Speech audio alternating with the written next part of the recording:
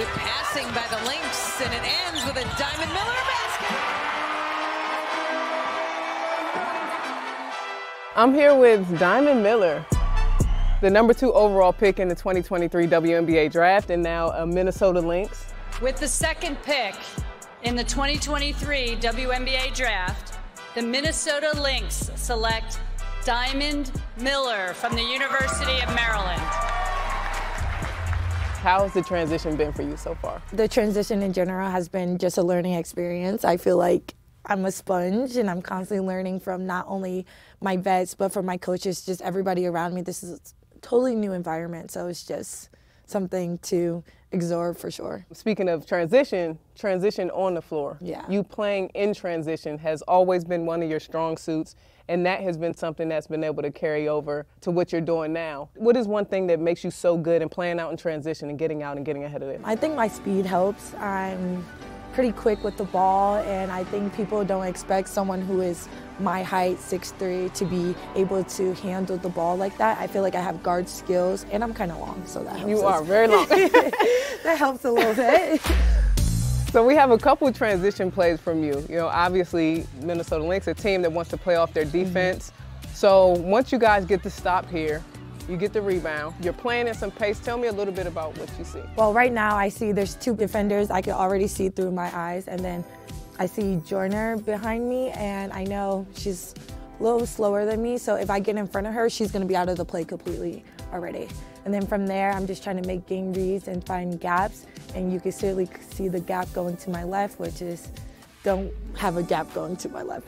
And here's Miller bringing it up the court. Diamond Miller's gonna get in the paint. Left-handed layup is good. Miller's got 8 points in the first quarter. We also have another one, same type of thing, playing off of the defense, making sure you want to play fast. This one's a little bit different. I got the rebound and I was able to push it, and that's one-on-one situation, and there you just gotta work. When it's one-on-one, it's you, defender, and who's gonna get the bucket, and I think I did really good in that one. Really good stuff, and you're right, your length, your speed, the pace that you play with, it really does separate you. A lot of pace for Minnesota. Miller with the right hand and off the glass. He gives a look over to the Minnesota bench. So here we have this, end of clock. Big trust in the rookie, right? Give me the ball, end of clock. What do you see?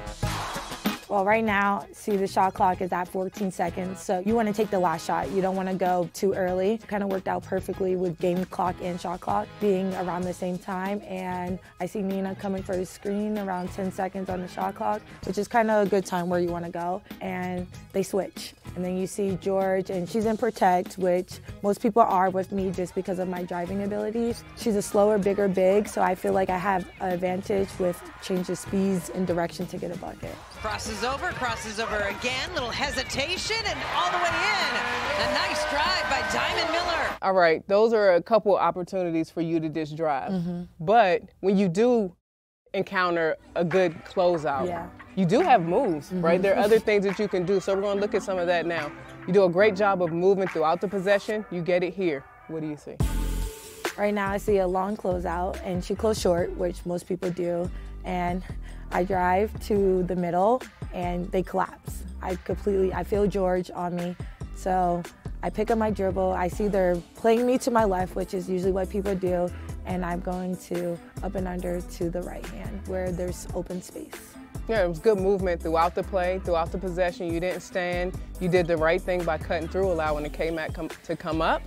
And you get to the corner, nice eye fake there, and then the ability to be able to handle the ball that way gets defenses moving. Picks up the double team, goes right through the double team, scoop shot up and under.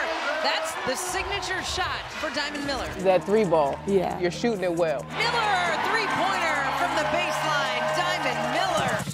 It's the end of the quarter, the Lynx are down 3. Big shot. A 3 helps, right? So you're able to just come up playing rhythm. How do you feel about this shot and opportunity? Especially during that play, Holmes is on me and she tags feed, which is what most people would do because she is our best player, she's the all-star. So when they tagged down, I knew she was gonna be late for the recovery. So I was just hoping Rachel saw me for the U-turn and what she did, and it worked out in our favor. And I felt no pressure because when it comes to end of the game situations, you just wanna get a shot up. I practiced that so many times, so it's kind of like second nature. If you're gonna leave me open, I'm gonna have to take it. Great read following up with the U-turn, being available, and then just shooting it without thinking about it. And getting this game tied going into the fourth quarter was big as well. All of the things that you're able to do, the things that you brought with you from playing in college, playing transition, being able to attack, now being able to bring that game out to the three-point line and shooting the ball extremely well.